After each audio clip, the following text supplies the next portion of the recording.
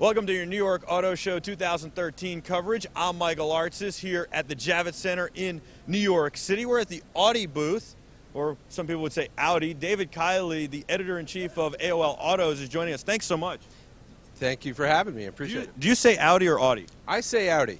And the Germans say Audi, or? I think they say Audi in the Midwest. In the Midwest. All right, so I'll be a Midwesterner for the day. What do you think of the auto show so far? Has it been exciting? Has it been what you've expected this year? It's been a really strong show. You know, the New York Auto Show, to me, is really known for luxury. Because New York City, financial capital of the world, this is where the money is. So it's a very important show for luxury. And we're seeing diverse luxury. Like, we're seeing really great stuff, obviously, from Bentley, from Rolls-Royce. But we're also seeing really strong stuff from SRT, which is used to be Dodge, but now they've broken out that brand. So the SRT Viper, which is, you know, $116,000 real Detroit muscle car. You see a new Camaro, which is, you know, attracting people with money and a little higher education since they cleaned up the design. A really good new Cadillac CTS, which is kind of my personal car of the show for me. The CTS, to me, and the Cadillac lineup has been really surprising, and it's made me want to buy American again. I mean, I have pride for America. I always have. I've wanted to buy American for years, but never felt that there was anything that was out there that I wanted to buy. The Cadillac lineup makes me feel like there's something American I want to buy. The Camaro makes me feel like there's something American I want to buy, and I love what they did with the Camaro, and I've driven it. The SS is phenomenal. What about the Viper, though? You mentioned the Viper. The knock for years has always been that it's fast forward, not great on turns, and built very tinny and plasticky and rattly. This new SRT Viper drives like a dream. I've had it, and I would definitely, you know, if I was shopping in that space, I would definitely get it. You know, the thing about Detroit, Detroit still does some things great, better than the Germans and the Asians do, which is they absolutely do pickup trucks better than anybody in the world. And the second thing they do are these iconic muscle cars, like Ford Mustang, which is in its 50th year, the new Camaro, the Dodge Charger Super B. These are the sort of fun muscle cars, performance cars. These are uniquely Detroit products. Nobody does them better. You know what's funny about that is that, you know, I love cars. I love Ferraris. I love Porsches. I love all sorts of exotics, but there is nothing that puts a smile on my face like when I see a muscle car, whether it be a Shelby GT500, an old Mustang, the Bullet car, whether it be a Charger, a Challenger. I just saw the other day, we were about to do a shoot. I yelled out to my camera guy because we were in an open space. There was a glass window behind him, and I yelled. I can't even believe I yelled this out. I'm like, look at the Roadrunner, look at the Roadrunner. And everybody in the place thought I was nuts. And he turned around, and, you know, to me, I was so excited, and this Roadrunner just went flying by. And, you know, like I said, there's nothing like a muscle car to put a smile on my face. I think not only riding in it, but seeing them. What do you think makes the muscle car so special? I think that it taps into something, what I said before. I think when you realize that the America and the U.S. automakers do something better than anybody else in a way that nobody else can really copy or emulate, that's actually part of the appeal for people who are from here. But even the Mustang and Camaro also have great admirers overseas, too. So in the Far East and in Europe, there's a lot of people who really love it. But if you go to the Ford stand and you see the red and blue convertible Mustang GTs, I defy you not to want to get in one and drive it away on a sunny day. They're phenomenal. They're phenomenal. And I will tell you that I think that the older cars were built really, really well. The old muscle cars, like the fit and finish was great. And now I think that Detroit is starting to get back into that again. And because these new cars, the new Mustangs, the ones you're talking about, the new Camaros, I haven't seen the Viper yet, but the new cars are really done well. The fit and finish is tight, and it's nice, and it's exciting. So, with that said, I'm going to ask you what your favorite muscle car of all time is. Wow, favorite of all time. I have to say, it's what I call the McQueen Mustang, the original, the fastback Mustang from 67, 68. And I was a big Steve McQueen fan, so if I hit the Powerball and can get a collectible, could afford that, that's what I would get. I love that car, and I just saw an episode of Pawn Stars where Rick bought one of those. Somebody rebuilt it. I think they spent 80 grand back in 68 to modify the suspension and modify that car. And then McQueen drove a lot of those scenes. He drove his own car. Absolutely, he insisted on it. And the other car, I'm trying to remember. Ford Fairlane, I think. No, I think it was a Dodge. Was it a Dodge? Yeah, I think it was a Charger. Actually. No, I think it was supposed to be a Charger, and I think it was a Ford because they had a deal with Ford or something. There was something there. No, now we got to go back. We're going to look it up. We got to check our Wikipedias, right? All right? Well, that's a good trivia question for you at home. In the meantime, what's your favorite all-time car? Wow, that is like asking somebody what who their favorite child is. I know it's hard. I got two. I'll give you two because I've got two. Right. I'm going to tell you my two. Mine is 85 288 GTO from Ferrari. Never imported into this country, gray market, but it's like a 308 on steroids, twin turbocharger V8. And the reason I like it is it's not a sleeper, but it's almost like a sleeper because it's not an F40, it's not an F50. It kind of a little bit flies under the radar, but still like lets you know that it's pretty badass. Mm-hmm. You know, I'm not one for the big supercars or the really high performance cars. I'm going to disappoint you in telling you what actually my favorite car of all time is. Was it going to be like an LM02? Because my other one is a Gullwing, an original Gullwing. I actually I am a huge fan of the original Volkswagen Beetle. It was my first car, a 1964 Beetle, and one of these days I'm going to get a beautifully restored, like perfectly restored, either Volkswagen Beetle or Volkswagen Karmann Ghia convertible. Oh, the Karmann Ghia is beautiful. They're both beautiful. They actually are beautiful. They're works of art. And they were practical and functional, and they were just such workhorses. You have to love those cars. You really do. I like the history that's baked into to the Volkswagen Beetle. And basically the 911 is, and the whole Porsche lineup is off of that, that's the lineage, right? So it really spawned that, and that's kind of amazing and impressive, too. My ideal garage would actually be a beautifully restored Beetle or Karmann Ghia convertible on one side. I'd like to have the late 60s Mustang Fastback. And then I'd like to have a really good American pickup truck, maybe even an old one that's like a little smaller and less involved than they are today. It's like maybe like a 1970 F-Series or something. Well, I have to agree with that. I love the pickup trucks. I think they're amazing. And just because I'm a child of the 80s, I got to mention one other car, and that's the DeLorean, because I love the flux capacitor that Doc Brown put in, and I am dying to go back to the future at some point in my life. So now, one thing I wanted to mention about the auto show, every auto show has what I call the gimmick that gets a lot of attention. And so this year's gimmick is kind of funny to me. It's an upgraded Honda Odyssey that has a built-in onboard vacuum cleaner.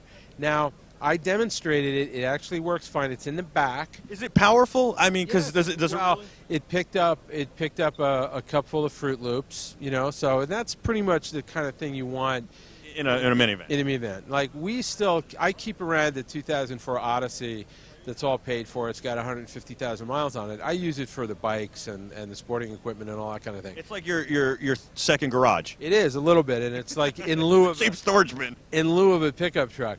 But I got to say, it's funny. I've never once wished there was a vacuum cleaner on board my minivan because, you can stop anywhere, gas stations and car washes to vacuum your car. Even your own house. However, I have done an informal poll of moms that I know, and they think it's a great idea. So but it's the thing that's gotten a lot of buzz and chatter, and they were on the morning shows with it. So. See, here's the thing. When you first told me about that, I said, do you really need a vacuum cleaner in your car? Can't we come up with something better as an add-on?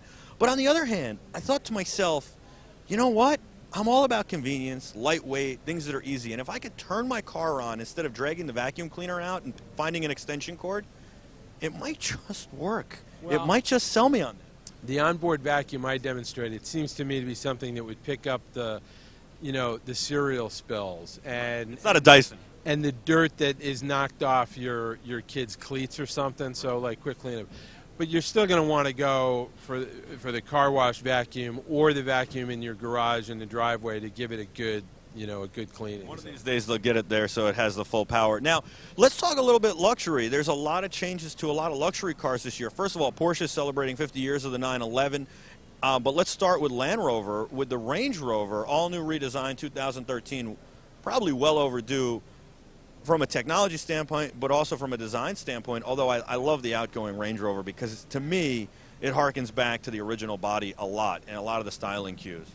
The new Range Rover is a great looking piece of work. I'm a retro guy, so if I was going to, I like a 60s Land Rover. But New York City is the biggest market in the world for Range Rover, despite the fact that I don't see a lot of mountains to climb or dry creek beds to crawl through. Kim Kardashian has to go in style. Come on. Exactly. One of the things I like about it is that they, with the use of aluminum, they knocked about 800 pounds off of this Range Rover versus the outgoing one, which was kind of an embarrassment when you would see the MPG thing sort of clicking 12, 13, 14. I know a lot of people don't care about that, but I do. So this, they should, and if they shouldn't, obviously if you're in the market for a Range Rover, you're not so concerned with how much the gas actually costs, but you should be concerned with the environment and what you're doing, and making less of a carbon footprint. But beyond that, it's a really nice piece of design work inside and out. It looks like money, it feels like money, and it gets like a rapper. And it gets better fuel economy. So but it's really a stylish piece of work. I actually love the Range Rover. I think it is the best SUV and truck on the market. It should be for the price, but there are other trucks out there that are similar priced. My favorite feature ever on the Range Rover is the fact that the windshield has a defrosting feature like the back windshield of every other car, but you can't see the lines in it, and so you don't need to use the blower, which to me is the most annoying thing in the winter, to have this air blowing in my face so I can actually see out my windshield. To be able to have a windshield where I can see out of it and defrost it without having this blower is phenomenal. It's a great simple. I love the simple ideas like that, right? Like, why didn't other people think of this already? Instead of having to wait for a blower defroster on the front. Simple ideas are the best, and I bet it costs actually very little money to put in. Yeah, until you break the windshield and they charge you 4 times as much for a new one, or your insurance company. What about Porsche? I love Porsche. I like what they've been doing in the past few years, and now it's the 50th anniversary of the 911. Are you happy with the new body styling of the 911? I am. Porsche is one of those cars that, and one of those companies that almost never gets it wrong. And it's interesting. We get 928. I said almost. So you get 50 years of Porsche 911. It's interesting. Same year we get 50 years of Ford Mustang too this year. But Porsche is one of those cars that it has a reputation. The 911 has a reputation of being, the car for the guy who's trying to make up for, lack of equipment or something. But I actually have always found the 911 to be this classic, almost timeless, well-tailored, marvelous performing vehicle that I would be totally down with having as my daily driver. I was just in Seattle with a buddy who has a turbo, 2001 turbo, and he was driving it, and he was like, "It's going to rain tomorrow. I'm not going to drive it." And I said, "The car won't melt." He goes, "They keep telling me that at the dealership." And I'm like, "Doesn't it rain every day in Seattle?" And I said to him, "I would drive this car every day if I owned it." And that's the thing. That's what I love about Porsche, is that you can get in it and drive it every single day. Yes, it costs a lot to maintain, but if you are in the market and can afford that, you can drive it every day, and you really can get in it and go. And a lot of other exotics aren't like that. They're not comfortable, especially for every day. They're not drivable every day. They don't have all-wheel drive. Right. And the Porsche the 911 is just amazing that way. The nice thing about 911 is that it's not only fun to drive every day, but it's also reliable. It's not going to spend a lot of time in the shop like a lot of other exotics might. So in that way, it really makes for a great daily driver. Favorite car of the show? My favorite car of the show is the new Cadillac CTS, and that's because of there's a story there for me. You got Cadillac. You got General Motors coming out of bankruptcy and taxpayer federal ownership. You've got the CTS that we have in the showrooms now, which I think looks a little long in the tooth. I wasn't really overly happy with this design. But this new CTS really feels to me it's classically tailored now, and I think it's going to look as fresh 5 years from now as it does today.